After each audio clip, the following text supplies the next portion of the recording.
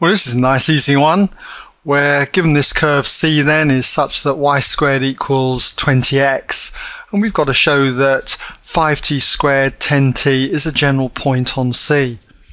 So all I need to do is just check out that this satisfies this equation.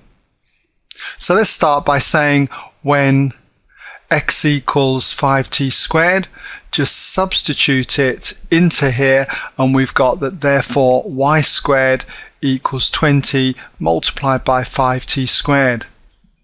And if we work that out, we end up with 100t squared.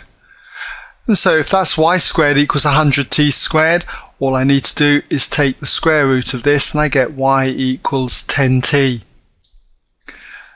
which is what we wanted. You could argue that it would be plus or minus, but I only need to show this particular value, so I'm just going for the 10t. So therefore, we've got that 5t squared 10t is a general point. Okay, general point on C, and that would be my conclusion. All right.